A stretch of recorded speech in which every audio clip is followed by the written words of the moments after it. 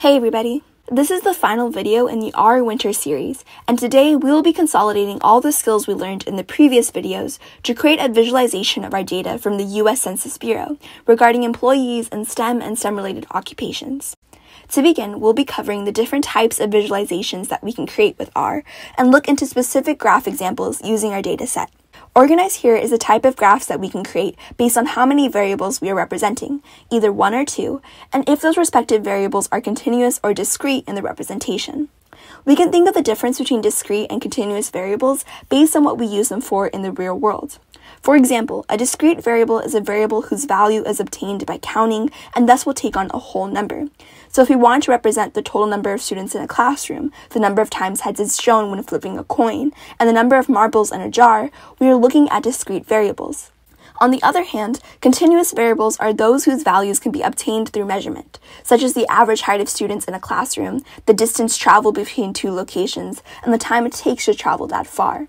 These variables can take on any real number, including decimal-based values. The graph function shown here will always be added to the end of a ggplot line of code, as shown through the following template, allowing our program to know what kind of graph we want to make. In today's video, we'll be getting more familiar with the gmcol and gmbar functions to create bar charts for our data. Feel free to play around with the other graph types after watching today's video. To begin, we're going to install our tidyverse toolkit that we had introduced in last week's video. Then we're going to call on our library for dplyr and ggplot. We'll be using the first package to help us filter through and organize our data, while the second will allow us to visualize this information. Next, we're going to upload our cleaned process data onto our file tabs, if we haven't already. Now we're going to open the CSV file and save it to our data frame stemjobsdf. From here, we're going to organize our data in two ways. First, we want to see the total amount of male employees that are in every category of STEM and STEM-related jobs. To do so, we're going to use the group by function that we learned about in the previous video, and group our data by the occupational category, assigning this result to a new variable called male employees. From here, we're going to summarize this data so that we have the sum of all the men that are employed in each category, and create a new column called male total to save this information in. After running this block of code, if we call in the male employees variable, see that this is how our data is currently formatted. Now we're going to repeat this information again, only that this time, instead of summarized for male employees, we'll be finding the total amount of female employees in each occupational category. With our organized data, we can now go ahead and graph this information using ggplot. To do so, we have to specify within the ggplot function what dataset we are looking at. We are first going to make a graph to look at the male employees in each occupation. Now we assign what is going to be graphed on the x and y axis using the aesthetics component.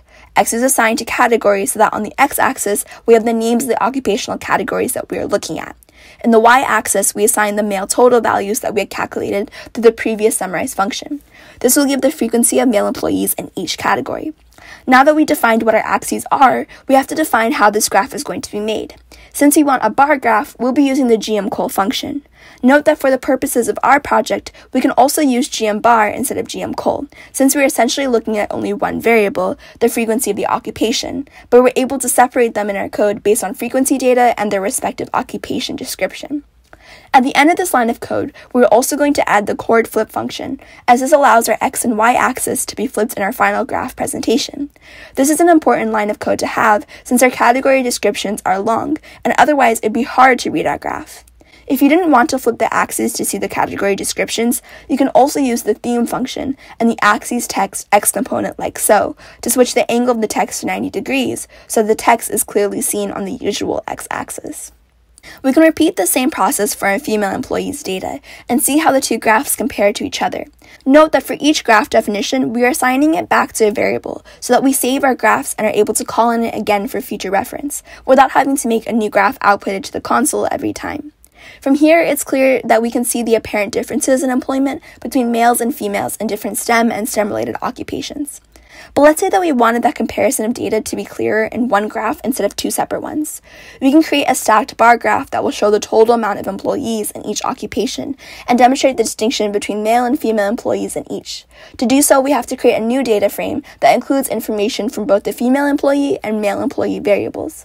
Remembering our format for creating data frames and vectors, we'll use data.frame and name the different columns that we want in our new data frame, assigning values along the way through new vectors.